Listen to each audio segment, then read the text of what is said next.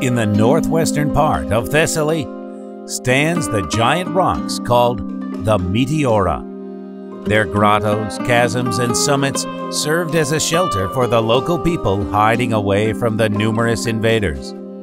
Later, they accommodated hermits seeking peace and silence to pray for the future of Christians. The first hermits came here on their own and prayed in little chapels. But in the 12th century, a small monetary state of Meteora began to develop. By the end of the 16th century, encompassing 24 monasteries. Today, 6 monasteries are still operating in the area. Meteora today is a cultural UNESCO World Heritage Site. These monasteries that seem to be floating in the air are not just a pride of Greece. They are a treasure for the entire world.